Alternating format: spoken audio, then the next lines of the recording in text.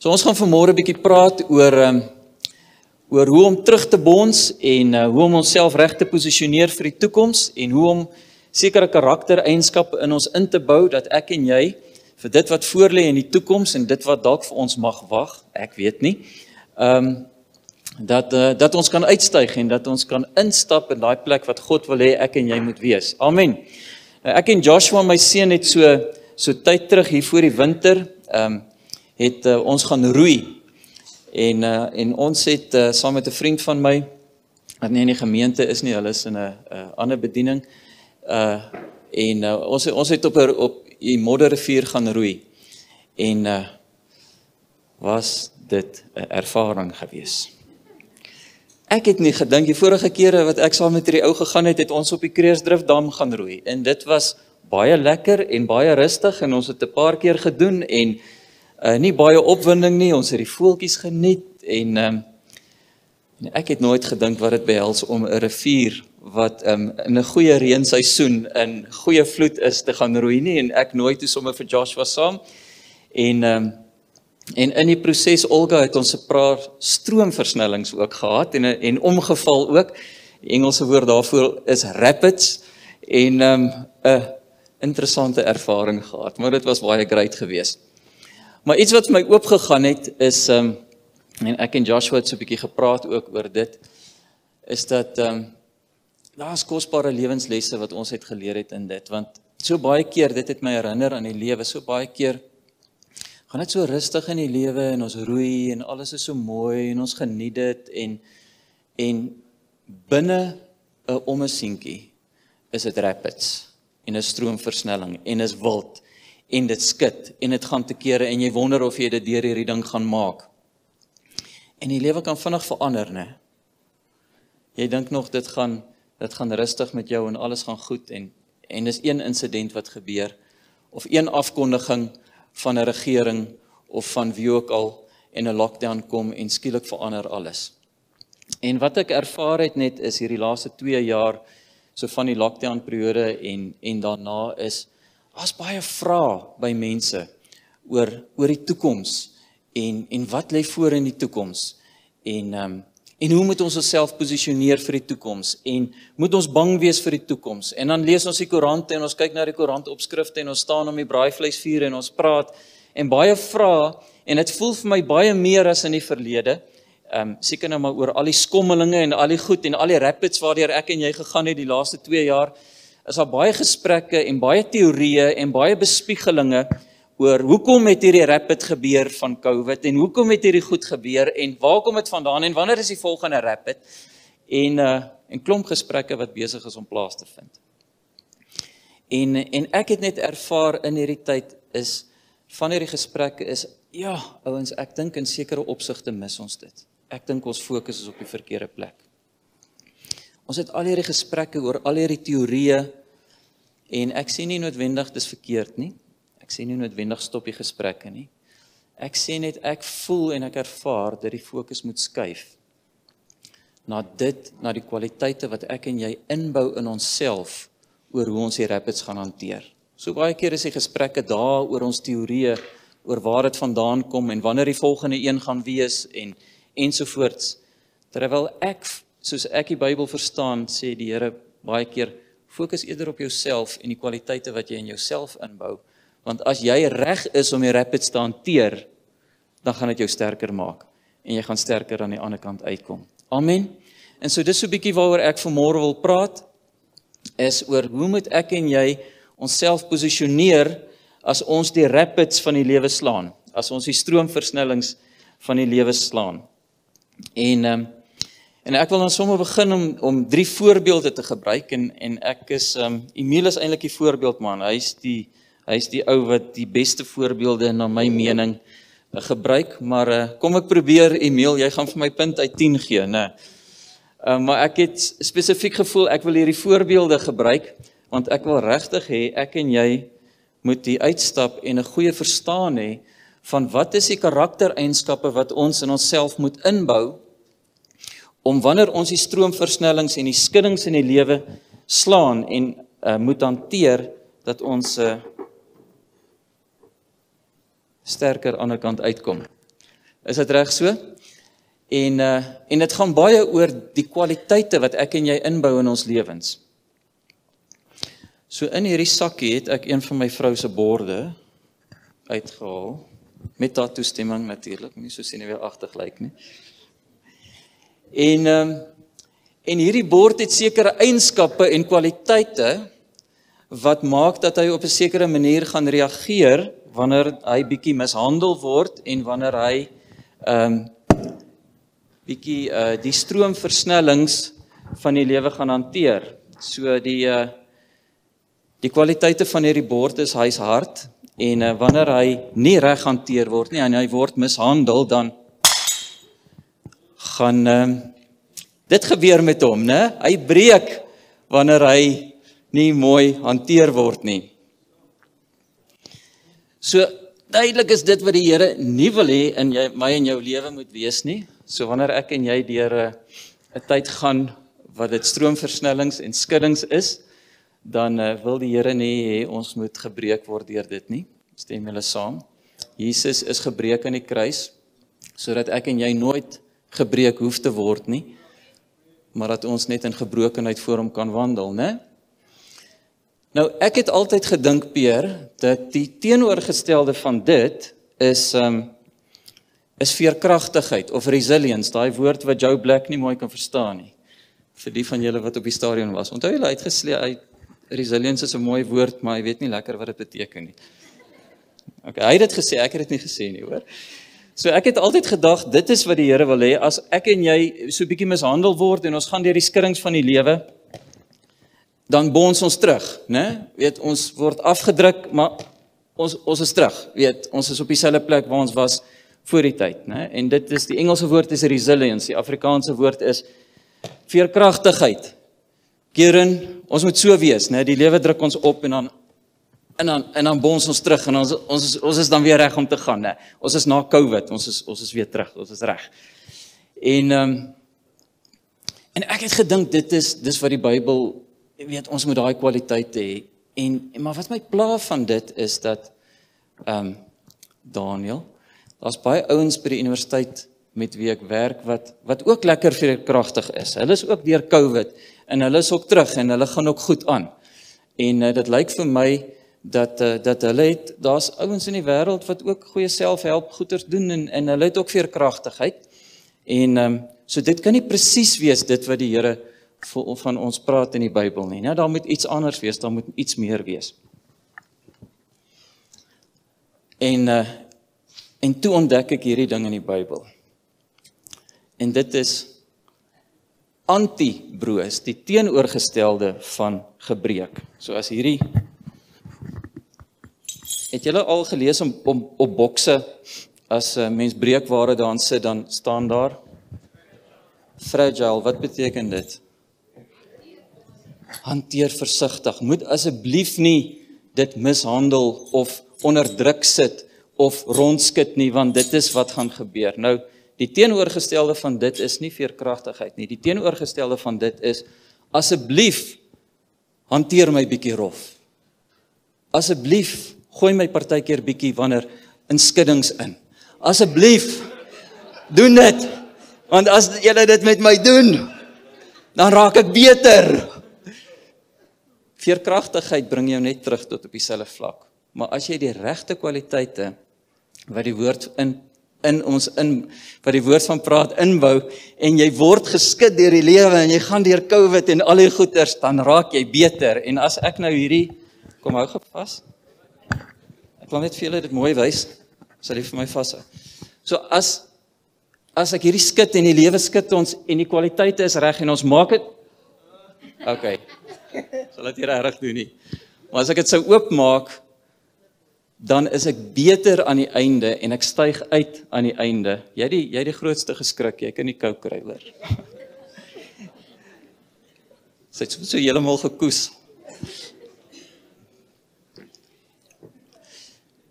Dis wat ek in die Bybel lees, is dat God wil nie hê ek en jy moet kwaliteite in onsself inbou, dat dit is wat met ons gaan gebeur as ons mishandel word of deur die druk van die lewe gaan. Of dalk deur 'n volgende stroomversnelling gaan, ek weet nie of dit globaal gaan wees nie, maar miskien in jou lewe. Jou lewe kan môre net so verander deur 'n stroomversnelling. En ek glo dis great as jy veerkragtigheid en jy kan terugbons.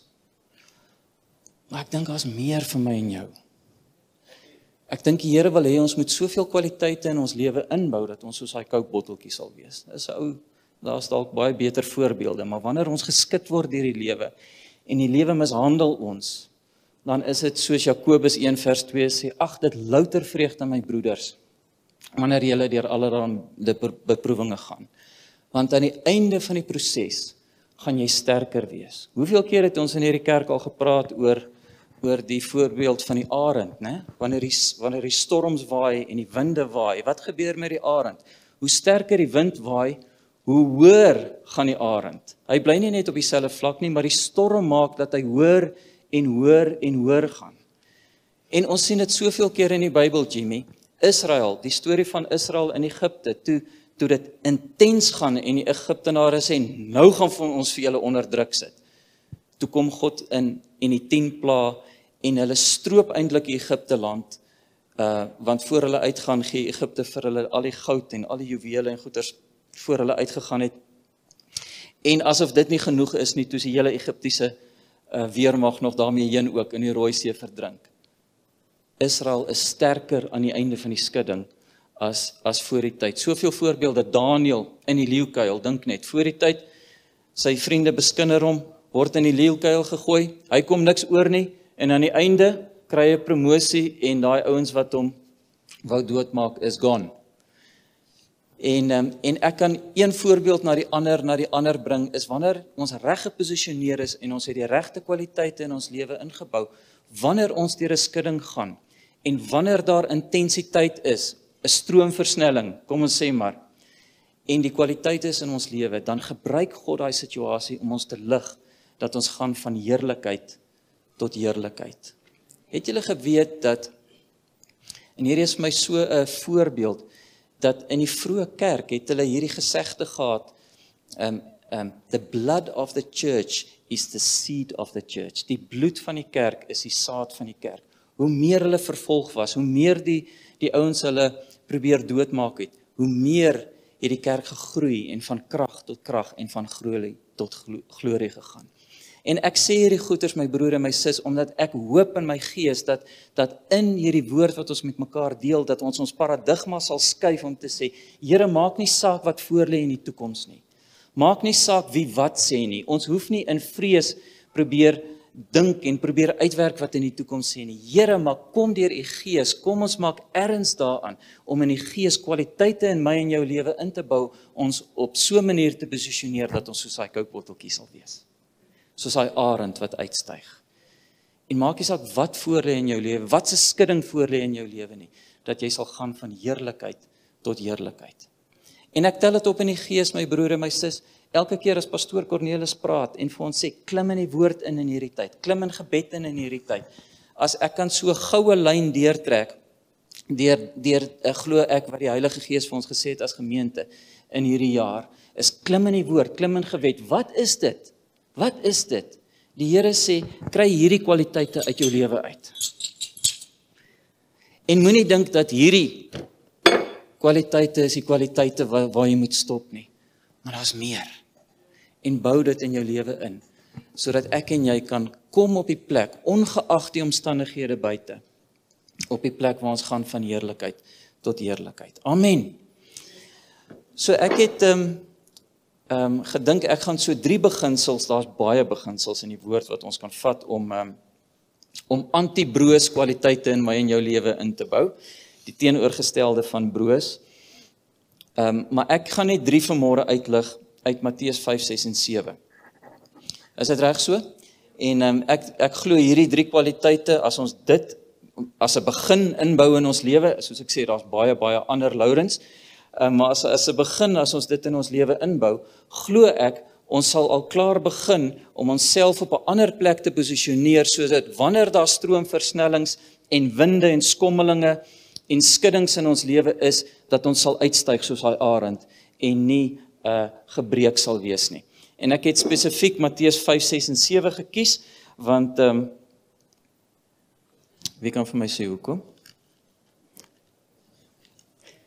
Want aan die einde van Matteus 7 sê Jesus, en dan, elkeen dan wat na hierdie woorde van my luister en dit doen, hom sal ek vergelyk met 'n verstandige man wat sy huis op die rots gebou het. En die reën het geval en die waterstrome het gekom en die winde het gewaai en teen daardie huis aangestorm en dit het nie geval nie, want sy fondament was op die rots. Amen. En so die hele Matteus 5, 6 en 7 is deurspek eintlik van beginsels wat ek en jy kan inbou in ons lewens om ons op daai plek te bring dat ons soos daai arend sal uitstyg, omdat daai kwaliteit in ons lewe ingebou is. Amen. So as julle reg, ons gaan na 3 kyk, en kom ek lees dit sommer vir julle. Dan skryf julle dit neer vir die van julle wat notas neem, en dan gaan ons een na die ander kyk. So die eerste beginsel is 'n versteekte erkenning of geheime erkenning is gelyk aan onbeperkte beloning. Versteekte of geheime erkenning is gelyk aan onbeperkte beloning. Mag dalk nie nou sin maak nie, maar ons gaan mooi daarna kyk. Die tweede ene is beperking is gelyk aan oorvloedige lewe. Beperking is gelyk aan oorvloedige lewe. En die laaste een is beskerm jou vryheid van keuse om te gee. Beskerm jou vryheid van keuse om te gee. Reg. So die eerste ene is versteekte erkenning is gelyk aan onbeperkte beloning. Kom ons blaai na Matteus 6 toe. Ons kan maar gaan na die volgende ene toe. Nee. Okay. Nee, daar, op die groen ene, daar is hy. So hy sê, pas op dat julle nie liefdadigheid voor mense bewys, om deur hulle gesien te word nie, anders het julle geen loon by die Vader wat in die hemele is nie. Wanneer jy dan liefdadigheid bewys, moenie 'n trompet voor jou blaas, soos die geveinstes in die sinagoges en op die strate doen, dat hulle deur mense geëer kan word nie. Voorwaar ek sê vir julle, hulle het hulle loon weg. Maar jy, as jy liefdadigheid bewys, laat jou linkerhand nie weet wat jou regterhand doen nie, sodat jou liefdadigheid in die verborge kan wees en jou Vader wat in die verborge sien, hy sal jou in die openbaar vergelde. En wanneer jy bid, moet jy nie wees soos die geveinstes nie, want hulle hou daarvan om in die sinagoges en op die hoeke van die strate te staan en te bid, om deur die mense gesien te word. Voorwaar, ek sê vir julle, dat hulle loon weg het. Maar jy, wanneer jy bid, gaan in jou binnekamer, sluit jou deur en bid tot jou Vader wat in die verborge is. En jou Vader wat in die verborge sien, sal jou in die openbaar vergelde. En dan gaan ek 'n paar verse net oorslaan. In vers 16, en wanneer julle vas, moenie lang gesigte trek, soos die geveinstes nie, want hulle mismaak hulle gesigte, sodat dit deur die mense gesien kan word, dat hulle vas. Voorwaar ek sê vir julle, hulle het hulle loon weg, maar jy, as jy vas, salf jou hoof, en was jou gesig, sodat jy nie die mense laat sien, dat jy vas nie, maar jou Vader, wat in die verborge is, en jou Vader wat in die verborge sien, sal jou in die openbaar vergelde. So ek sien hier 'n reël, en ek dink is belangrik dat ek en jy daai reël verstaan, want hierdie reël kan ons of maak of breek, letterlik, né? Of dit kan ons breek, as ons die reël verkeerd verstaan, of dit kan ons maak dat ons so daai arend is. So dis vir die wêreld op fokus, jy kan na die volgende skyfie toe gaan. So die onderste, kan julle sien daar vanaf Stefan, is dit duidelik? Okay. So die onderste deel van die skyfie is eintlik wat Jesus hiervan praat, en dit is wat ons broos maak, wat ons breekbaar maak. En dit is wat in die wêreld om jou aangang, dis die reël wat die wêreld sê. Daar's 'n fokus om erkenning in die publiek te kry. Om deur mense gesien te word, om deur mense geëer te word, daar buite in die publiek. En, want ons dink dit is waar innerlike waarde lê. Dink daaraan. Die hele dryf in die wêreld is, ek moet op so 'n manier aantrek, ek moet my op so 'n manier posisioneer, ek moet so 'n manier goeders doen, ek moet op so 'n manier 'n kar ry, ek moet op so 'n adres hê, ek moet so 'n label op my skoene of my klere hê, dat ek daar buite erkenning kry dit om deur mense raak gesien te word, so die fokus is daar buite, die erkenning is daar buite, en dan kom dit in, want dit laat my goed voel, die waarde slaan nie binne. Reg? Stem julle met my saam, dis die reël wat ons daar buite sien. Dis die reël wat jou so gaan maak. Ok, ons gaan nou kyk, ons gaan nou sê hoekom. Maar dis daaronder. Nou wat sien julle waarheen gaan daai pile? Binne toe, is dit oop of is dit toe? Is daar onbeperkte moontlikhede of is daar beperkte moontlikhede? Baie beperkte moontlikhede. Want die fokus is, my erkenning is daar buite in die publiek, en as een vraag, ek wil waarde binnekant hê. Maar dis wat gebeur. En Jesus sê, moenie so wees nie, moenie dit soek nie, moenie daai resep volg nie, want dit is wat jou breekbaar gaan maak. Want as daar een skuif plaasvind in die wêreld dikteer hoe jy moet aantrek, hoe jy moet dink, wat jy moet koop, wat jy nie moet koop nie, jy's 'n slaaf totaal uitgelewer aan die sisteem. En dit maak jou so. Want wanneer jy deur 'n skommeling gaan, en wanneer daar druk is, dan kan jy nie bybly nie. En alles kollaps in jou lewe. So die Here sê, om jou ander kwaliteite in jou lewe in te bou, dat jy nie soos hierdie breekware is nie, maar dat jy soos daai arend is, sê die Here, as jy goed doen, soek erkenning in die geheim, waar niemand dit kan sien nie, die boonste deel van daai skyfie. Sodat jou erkenning in die geheim kan wees, en wanneer jou erkenning in die geheim kan wees, sê God, ek sal jou vergoed in die openbaar. So kyk gou mooi na daai prentjie aan die bokant, wat sien julle? Onbeperkte moontlikhede. Van dit begin hier. So die Bybel, die ander term wat die Bybel daarvoor gebruik, is 'n fontein van lewe, wat ontspring binne my en jou. Amen. En my broer en my sis, dis wat God jou wil hê. Kan jy sien, hoe as jy jouself gee vir 'n sekere sisteem, en jy bou sekere kwaliteite in, dat jy gaan volgens wat die sisteem vir jou sê, maak jy jouself breekbaar, en wanneer die druk daar kom, dan breek jy, omdat jy eenvoudig net nie die regte kwaliteite in jou lewe ingebou het nie. Maar wanneer jy dit omswaai, en jy sê, Here, ek gaan myself so posisioneer, dat dit nie vir my gaan oor erkenning daar buite, wat ek van die wêreld kan kry nie, maar dit gaan vir my oor erkenning, wat ek in die geheim kan kry, waar niemand sien nie, voor u aangesig, sê die Here, ek maak jou, ek gee vir jou die kwaliteit, om soos 'n arend uit te styg, en die moontlikhede wat in jou lewe ontsluit word, is oneindig. Amen. So ek sien hierdie voorbeeld, hierdie tendens, hierdie reël in die lewe van Saul en van Dawid, baie duidelik geïllustreer. Wat het daar Saul gedoen? Vir Saul het dit gegaan oor publieke erkenning. Toe Dawid intrek, na sy oorwinnings, kan julle onthou, die vrouens het gesin, help my gou,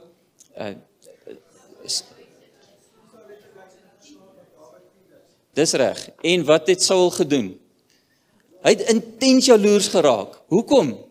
Want dit het vir hom gegaan oor buite erkenning in die publiek. Dit het hom geweldig breekbaar gemaak.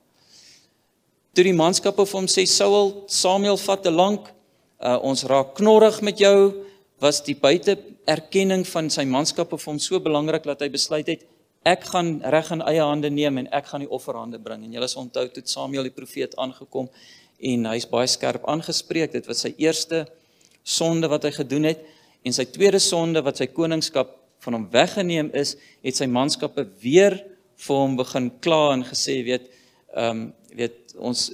die opdrag was, gaan voer die oorlog, maar jy moet die banvloek toepas en julle mag nie die byt vir julleself vat nie, julle moet alles doodmaak en hy was bang vir sy manskappe gewees. Hy het toegegee want vir hom was publieke erkenning so belangrik gewees en toe kom Samuel daaraan, onthou julle, en toe het hy gesê, wat se geblaar hoor ek hierso, wat se geblaar van die skape is aan my ore.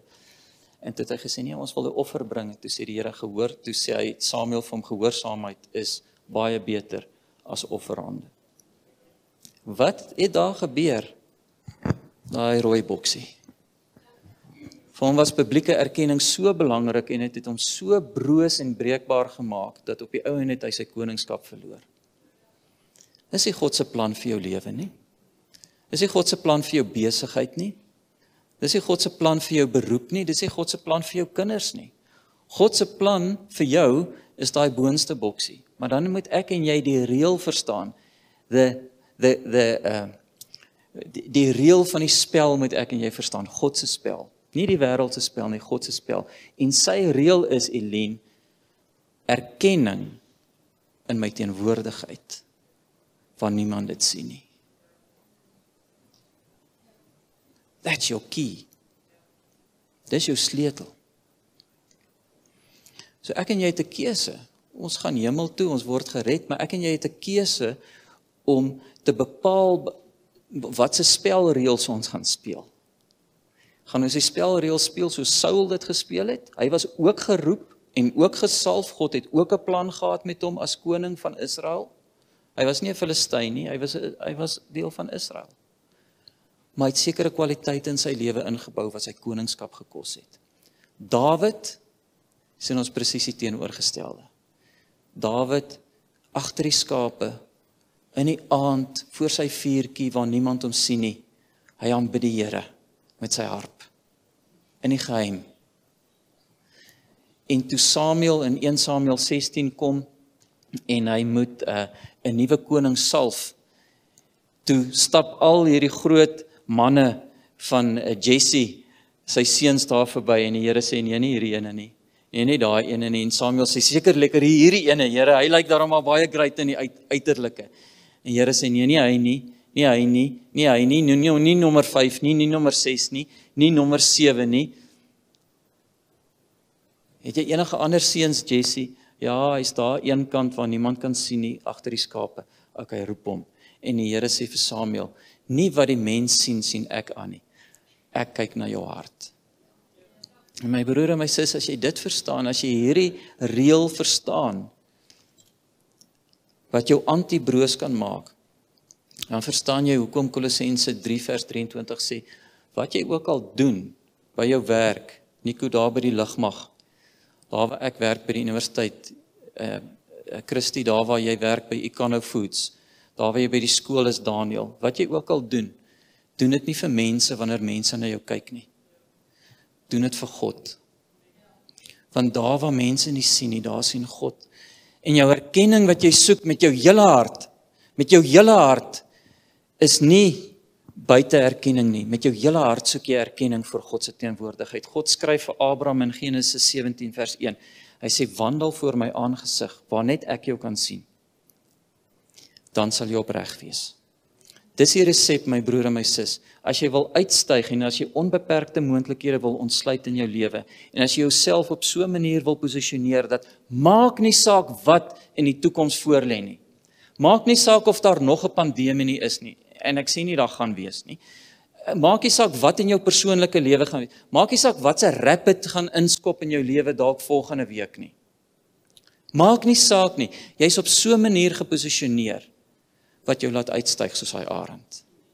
Want jy's anti-broos, jy's die teenoorgestelde van 'n stelsel wat jou kan breek. Amen. Amen. Mag die Here ons help in dit. So, hoekom is dit belangrik om te weet? Ek het sommer maar net so 'n paar goedjies neergeskryf. Dit is belangrik om te weet dat ons nie ons waarde moet vind in posisie nie. Ek weet, ons sê dit baie keer, ons praat teoreties daaroor. Nie ons waarde vind in posisie nie. Jy moenie jou waarde vind in besittings nie. Die bedrag op jou bankbalans nie, of jou adres nie. Dis nie gelyk aan jou waarde nie, jong man. Moenie daarna streef nie. Streef na God se hart. Moenie streef na plek nie. Moenie streef na mense nie. So baie keer dan laat val ons sulke, ek ken hierdie een, ek ken daai een, ek het daai een ontmoet. Dis alles buite erkenning, né? Dis interessant, en ek sluit daarmee af, hierdie punt daarmee af, dat die woord gefeinste, die Engelse woord is hypocrites, is die oorspronklike woord is 'n akteur. Dis wat dit beteken. As jy 'n gefeinste is, wat buite erkenning soek, dan is jy 'n akteur. You have to act. You have to act. You have to perform to get applause from people. Maak jou so broos, want jy sien, iemand anders skryf die skrip. Iemand anders skryf wat noem jy dit? Die rol, ek weet nie wat noem jy dit nie. En jy moet na ander mense se pype dans. Dit maak jou so ontsettend broos, terwyl die Here vir jou baie meer het as dit. Amen. So versteekte erkenning is gelyk aan onbeperkte beloning. Het julle hom? Kom ons gaan aan na die tweede punt toe.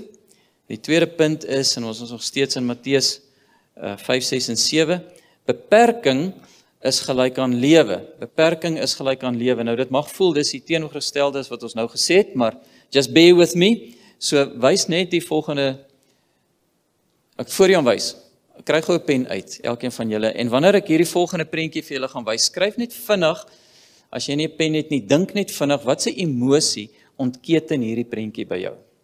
Is julle reg? OK, wys hom.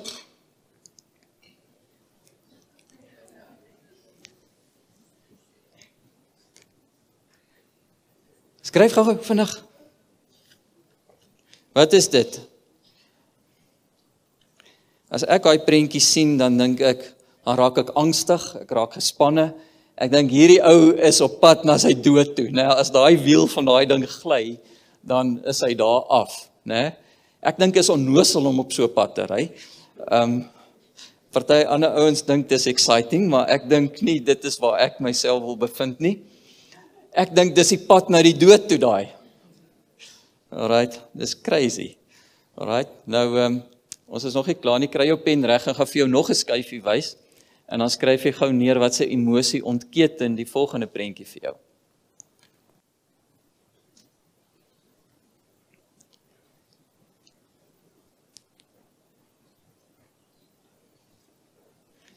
Ek weet nie van julle nie, maar as ek na daai prentjie kyk, dan dink ek vryheid.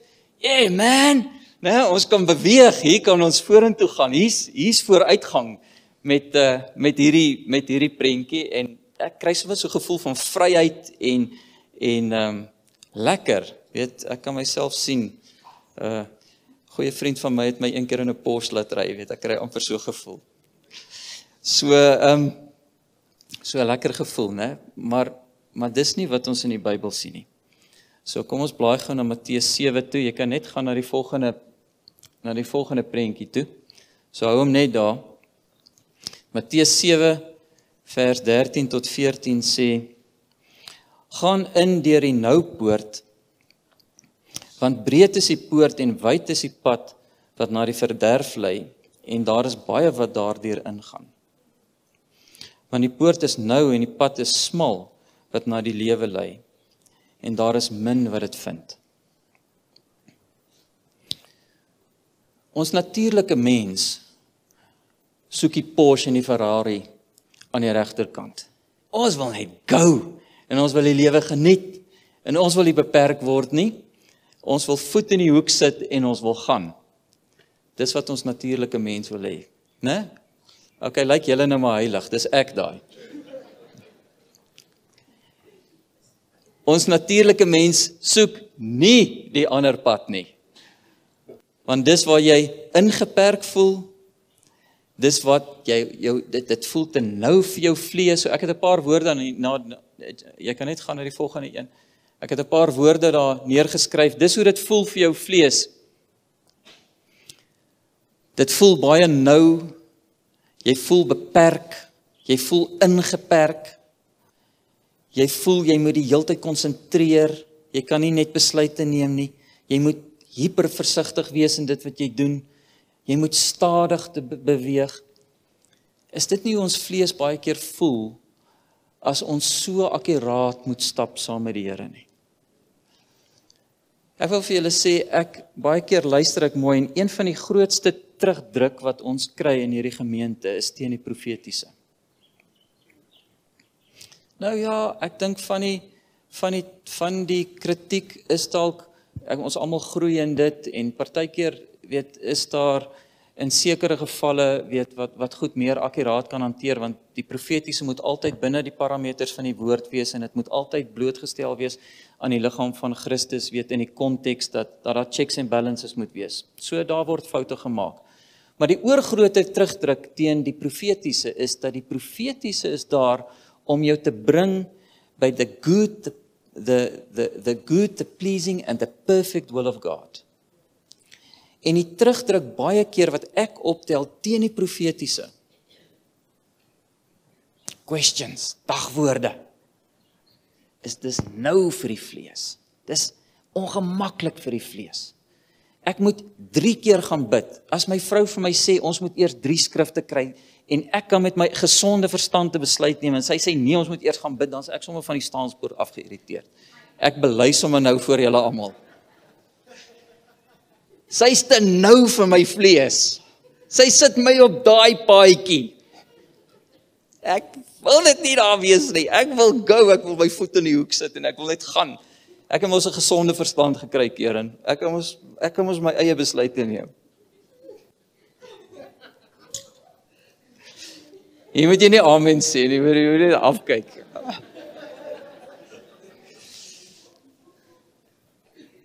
Wat jou antibroos gaan maak, is daai paadjie. Weet jy hoekom? Want jy gaan so gefokus moet wees. Jy gaan hyper moet konsentreer oor wat is die volgende stap en wat is die volgende stap. En Vader, wat is die volgende stap? En wat is die volgende stap? En Jesus gaan 'n voorbeeld vir jou word wat gesê het, ek doen niks as ek nie van die Vader gesien het nie. Niks, nie 1 tree vorentoe nie. En weet jy wat? Jou vlees gaan nie daarvan hou nie. Maar dit is die antwoord wat jou gaan maak om uit te styg. Stadiger, minder, nouer, is nie lekker vir jou vlees nie. Dis die kwaliteit wat jy in jou lewe gaan moet inbou, om jou antibroos te maak, sodat wanneer die rapid slaan, is daai kwaliteite reeds in jou lewe, wat jou laat uitstyg soos 'n arend. Jy is soos 'n wyse maagd wat nou leer om profeties akkuraat te leef. En nie soos 'n boel in 'n China shop net te maak wat jy wil nie. Julle hoor? Ons vlees soek die ander deel, wat wyd is, oop is, onbeperk is, bandeloos, dit beteken sonder bande, ek kan maak soos wat ek wil. Ek is ongeërg, ek is nie gefokus nie, ek is sorgeloos, alles kan vinnig gebeur. Dis daai tipe goed. Wat gaan maak? Ongelukkig dat dit partykeer gebeur wanneer die skuddings van die lewe kom. Want jy het verkeerde kwaliteite in jou lewe ingebou. So, ek gaan nou nie deur al hierdie skrifte gaan nie, die ander skrifte vir die van julle wat wil neerskryf, dieselfde beginsel sien ek ook in Matteus 13, waar Jesus praat, waar hy sê die koninkryk van die hemele is soos 'n mosterdsaad, dis klein, dis insignificant, dit word misken, is so suurdeeg. En miskien die laaste skrif gaan ek net lees, Matteus 5 vers 29 tot 30, dieselfde beginsel wat geld. Ek dink is belangrik dat ons dit hoor. Maar ek sê vir julle, ek lees van vers 28 af, maar ek sê vir julle dat elkeen wat na 'n vrou kyk om haar te begeer, reeds in sy hart met haar egbreek gepleeg het. Hoor mooi, as jou regter oog jou dan laat struikel, ruk dit uit en gooi dit weg van jou af. Want dit is vir jou beter dat een van jou lede vergaan en nie jou hele liggaam in die hel gewerp word nie. En as jou regterhand jou laat struikel, kap dit af en gooi dit weg van jou af. Want dit is vir jou beter dat een van jou lede vergaan en nie jou hele liggaam in die hel gewerp word nie. En weet wat? Miskien is jou deurbraak waarna jy soek in minder en nie in meer nie. Ek sê dit weer, miskien is die deurbraak waarna jy vandag soek, lê dalk om goed minder te maak, nou paadjie, en nie meer te maak nie. Nou kom ek maak dit meer prakties. Ek het 'n paar goed hier neergeskryf. Ek hoop dit beteken vir iemand iets. Miskien is die deurbraak in jou finansies nie om meer geld te kry nie, maar om geld te begin weggee. Om geld te begin saai. Om jou 10de te begin gee. Om na ander mense se behoeftes te begin omsien. Miskien sit jy en sê, "Maar weet jy, ek kan nie, ek het nie die geld om dit te doen nie." Wel, my raad aan jou is, en ek praat uit ervaring uit, kry jou 10de in plek. Dis wat ek en Siobhan moes doen toe ons op 'n stadium lank terug nie geld gehad het om kruideniersware te koop nie. Die beginsel is 'n woordbeginsel. Maar miskien kan jy mense dien met jou hande of met jou tyd. Begin net gee. Miskien is die antwoord nie in meer nie, die antwoord is in minder. Dat jy moet begin gee. Miskien is die deurbraak met jou emosionele toestand, met neerslagtigheid, nie in meer geluk nie, vir jouself nie, maar om geluk vir ander te begin gee. Dink aan hoe jy ander mense gelukkig kan maak. Miskien is die deurbraak in jou gebedslewe nie om vir jouself meer te bid nie, in jou eie situasie meer te bid nie, maar om vir ander te begin bid. Miskien is die deurbraak jong man rondom pornografie nie nog meer berading en al daai goed. Miskien is dit so eenvoudig soos net om jou foon weg te gooi, of jou internet af te sny. Miskien is dit net dit. Nie meer nie. Miskien is die antwoord minder. Want ek dink dit kan ons baie keer op 'n plek bring wat ons uitbring by die essensie van God se hart. Ons leef in 'n wêreld wat ons so geklatter word deur soveel stemme om ons, soveel inligting. Ek bedoel, inligting is met die druk van 'n knoppie is dit daar. Maar wat ek sien net vanuit onderwys uit en van leer en denkstrategieë is, hoe meer inligting mens kry en hoe meer mense blootgestel word aan inligting, hoe meer verward en hoe meer nie gefokus raak mense nie. En ek dink die oplossing vir onderwys is minder, nie meer nie, in elk geval. So mag die Here ons lei. Ek hoop dit beteken iets vir iemand hierdie beginsel. Beperking is gelyk aan lewe en lewe in oorvloed. En natuurlik is die beperking in ons lewe, die fokus, die nouste fokus waarop ek en jy moet fokus, is Christus in ons, die hoop van heerlikheid. That's it, né? Net een fokus is op hom en al die ander stemme is toe. So kom ons beweeg na die laaste beginsel toe. Die laaste beginsel is beskerm jou vryheid van keuse om te gee. Beskerm jou vryheid van keuse om te gee. So, jy kan net gaan na die volgende prentjie toe. Dan sê ek het gedink ek gaan vir julle 'n oulike prentjie daar sit. Dis nie 'n oulike prentjie nie, ek het gedink is 'n oulike prentjie. Ag, iemand sê net ja asseblief, laat my daarom goed voel. Dankie.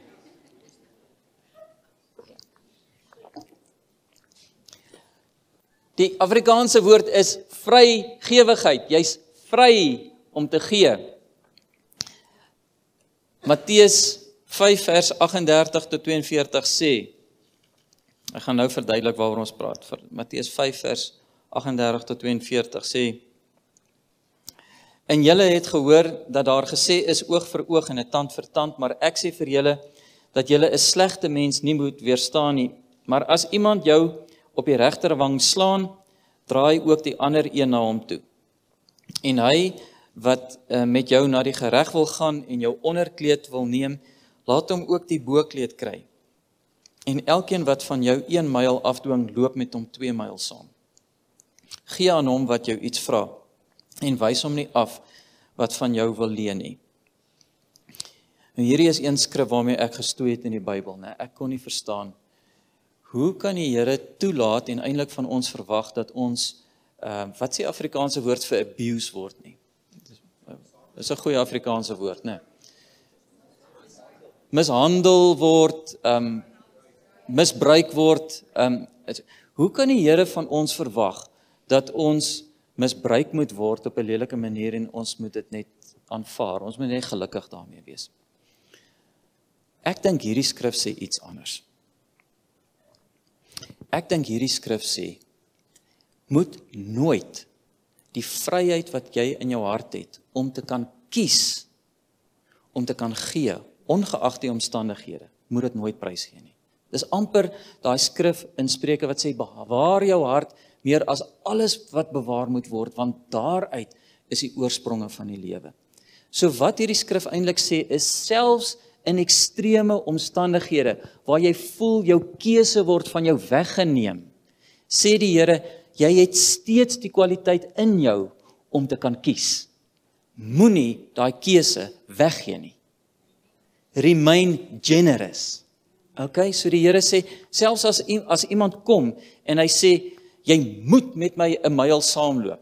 Stap die myl met ons saam, want in daai tyd en met die Romeine kon hulle dit doen. Jy weet, as iemand 'n Romeinse burger was en Emiel was nie, kon ek vir Emiel sê, Emiel, dra my tas en loop met my 'n myl saam. Ek wil nie my eie tas dra, jy gaan my tas dra. En daai Romeinse burger het die reg gehad om dit te doen en Emiel moes dit doen. Hy wat nie 'n Romeinse burger was nie. Hy het nie 'n keuse gehad, hoor mooi wat my woorde, hy het nie 'n keuse gehad nie. En dan sê die Here, as jy aan die einde van daai myl kom, het jy 'n keuse en dan kies jy.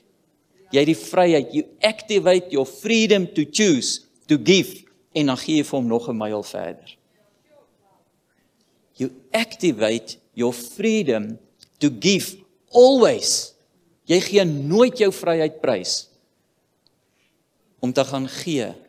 Hoekom nie? Want jy leef vanuit die skatkamer van die hemel. My broer en my sis, as jy verstaan jy's 'n koningskind, as jy verstaan die rykdom van die hemel is jou erfdeel, Jesus het dit vir jou betaal, as jy verstaan dit behoort aan jou, kan niemand niks van jou wegvat nie, maak nie saak hoe hulle jou dwing nie. Jy het altyd die vryheid om te kies in die mees ekstreme omstandighede, om te gee. Moet nooit daai vryheid prysgee nie. Dis wat hierdie skrif sê. So as ek dit lees, dan dink ek aan Paulus en Silas, wat, julle sal onthou, is dit in Filippi, wat hulle daar in die tronk gegooi is, geslaan, op soos ou toast, sit hulle daar, in die nag, begin sing. Vasgeketend in die trui, dankie. Wat doen hulle? They activate the choice, the freedom to make a choice in daai situasie, om te gee, en hulle gee lof aan God. Hoeveel keer het ons al gepraat, het pastoor Cornelis al gepraat, don't waste your trials. Jy mag dalk hier vanmôre sit en sê, WP, ek is in van die moeilikste omstandighede en situasie in my lewe wat ek nog ooit was. Ek het dit nog nooit, die afgelope 2 jaar, 3 jaar, nog nooit so iets beleef in my lewe nie. Ek smeek jou, my broer en my sis, moenie jou vryheid prysgee, om hy keuse te maak, om te gee nie, om lof te gee aan God nie. Jy het altyd die vryheid om te kan gee. Ek het